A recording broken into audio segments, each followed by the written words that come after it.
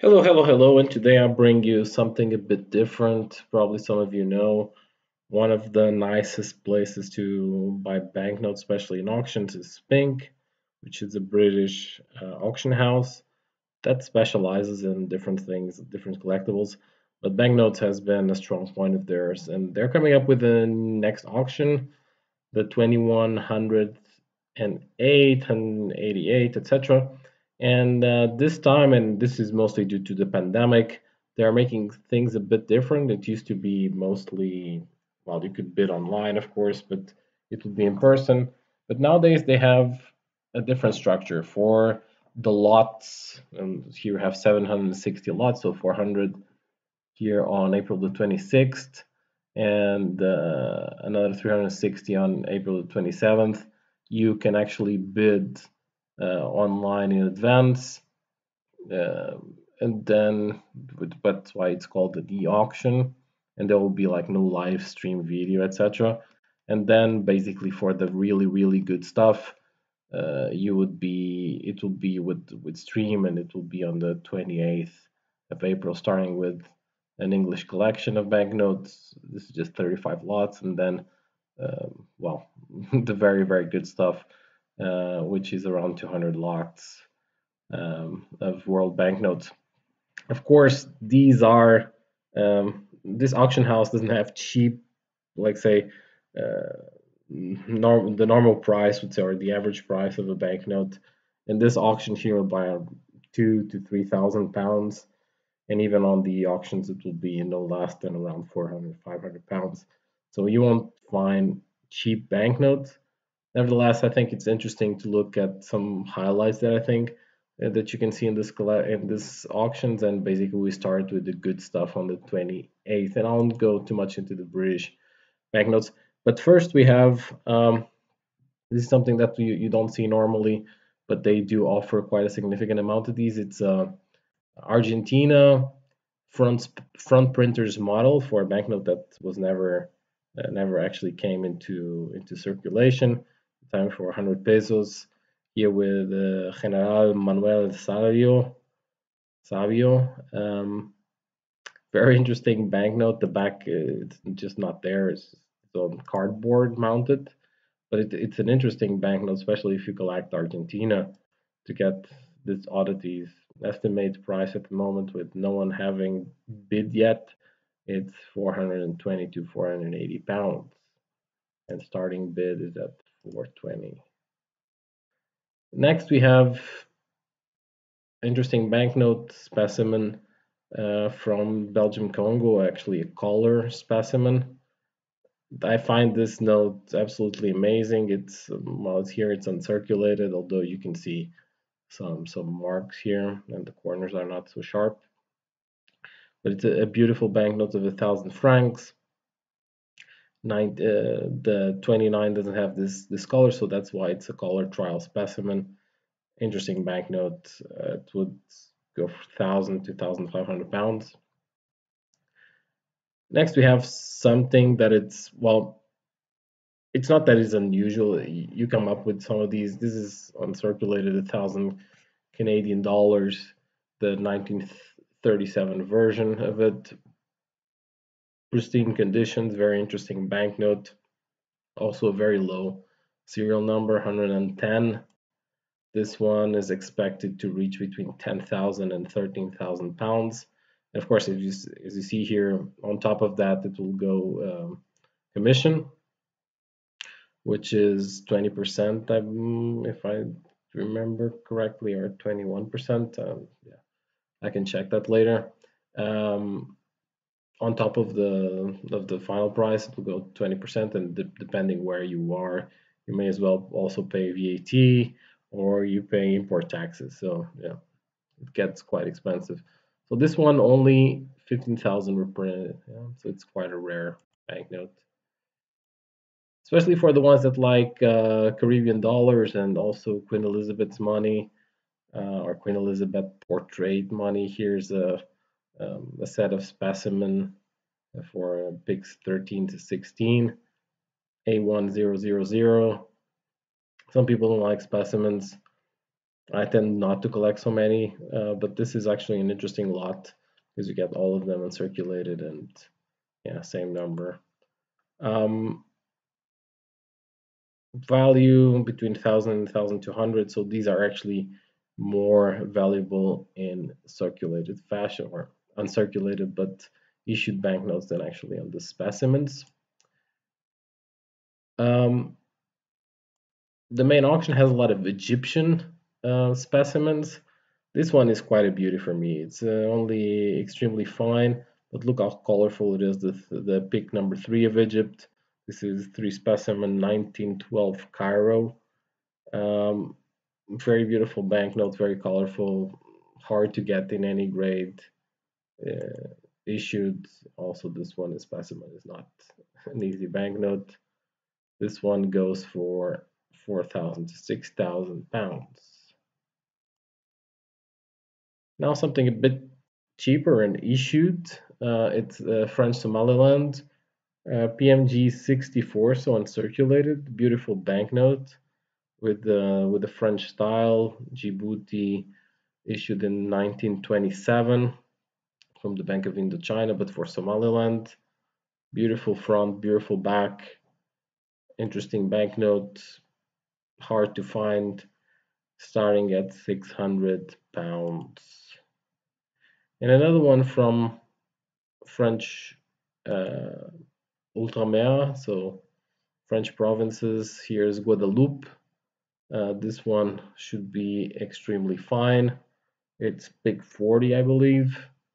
An issued banknote. This one is not PMG, but still interesting banknote if you collect French colonies. Slightly different style than we are used to. Yeah, it was high grade. Yeah, very fine. It's actually in a folder. It's very fine. Uh, Interesting banknote. Next, we have some Persia, so Iran. Pick 11A. Very fine. Again, these I love the banknotes of Iran, especially these earlier ones. They're all very expensive. This one comes in different payables at. This one is paid only at the town of Meshed. There are other versions of it. It's for 1 toman. So you can buy anything with a 1 toman nowadays. So that's 10 reals. Um, yeah, interesting banknote. There's a second one also being in auction that's payable at a different location. This one is starting at 1,200 pounds. Now, an issued note and circulated and rare, absolutely rare. It's Iraq 11A. Um, I mean, the banknote itself is quite monochromatic, but it's just you don't see quite often this banknote, and it's not pristine. Uncirculated, you see the corners there have something. There's also some um, material there on the side, but it's a beautiful banknote, and it will probably sell for a bit over 5,000, I believe. Now, something that was quite rare in the past, but they have been coming up in auctions now and then. It's this the tapestry banknote. It's called extremely rare in the issued format and specimen. They come up often, not often, but once in a while. This banknote is deemed by many to be one of the most beautiful ones ever made. It's on 100 livres from Lebanon, 1945.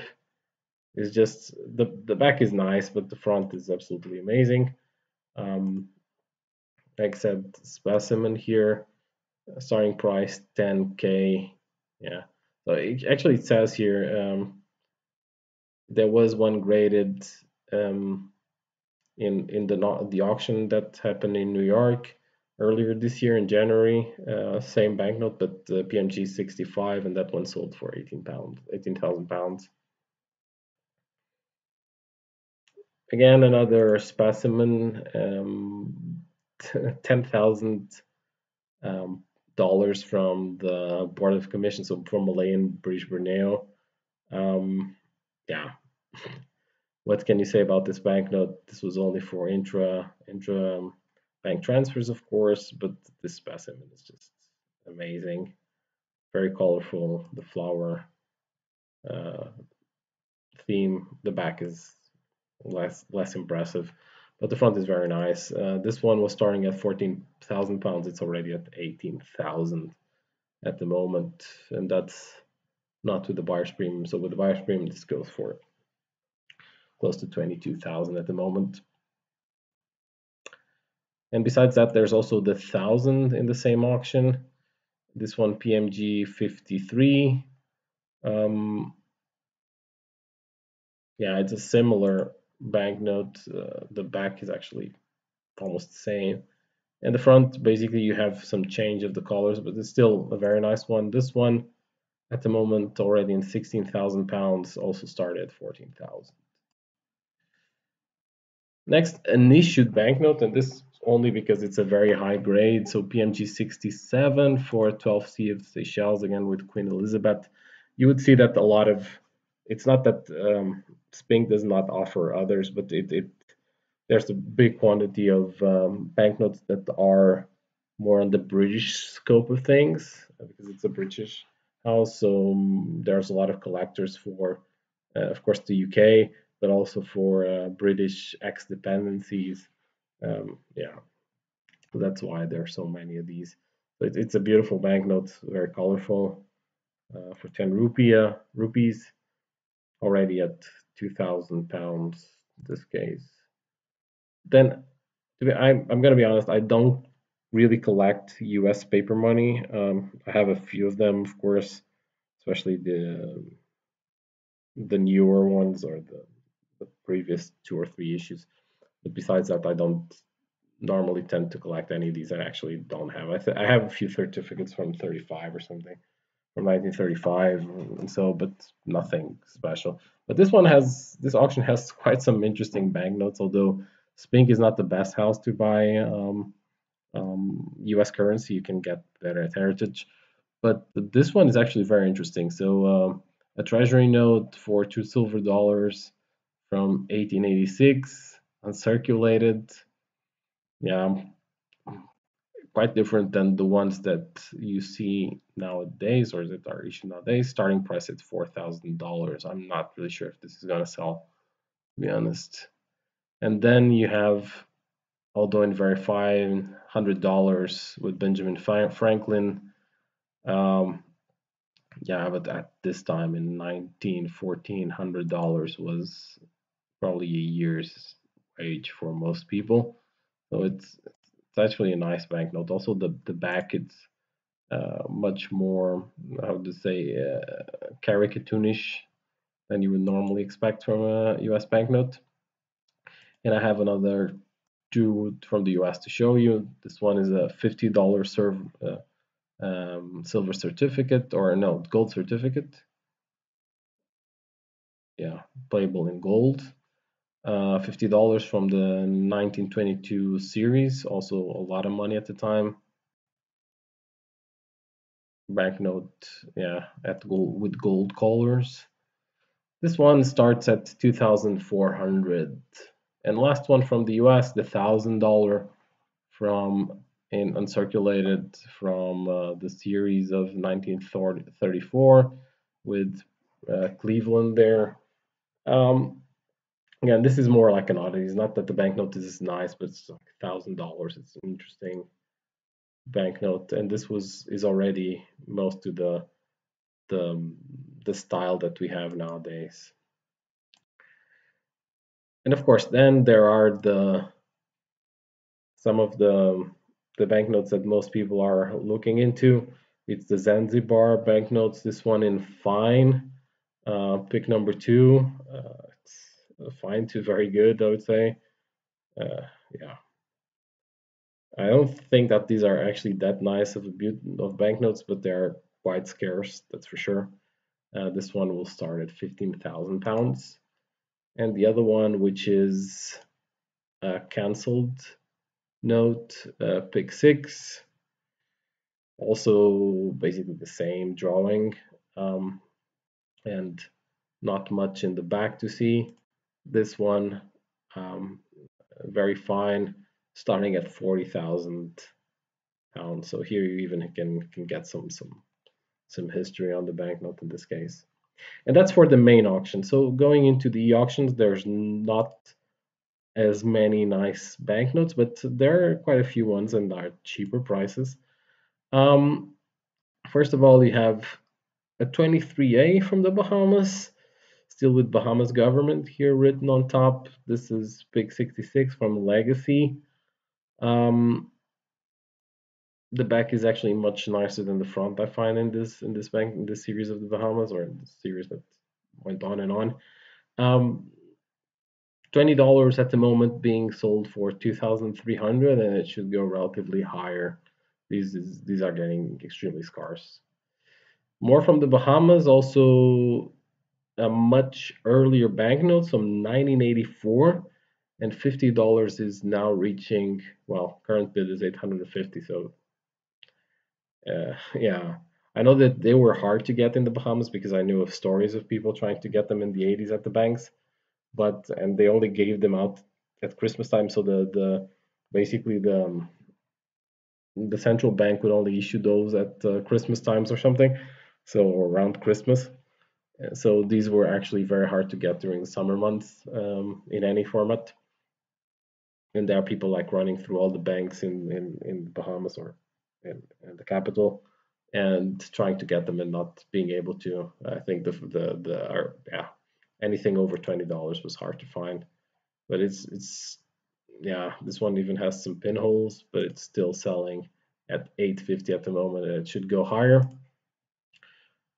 Interesting also for people that like Queen Elizabeth. Here's a set of Bermuda 23, pick 23 to 27, all with 00077 as a serial number.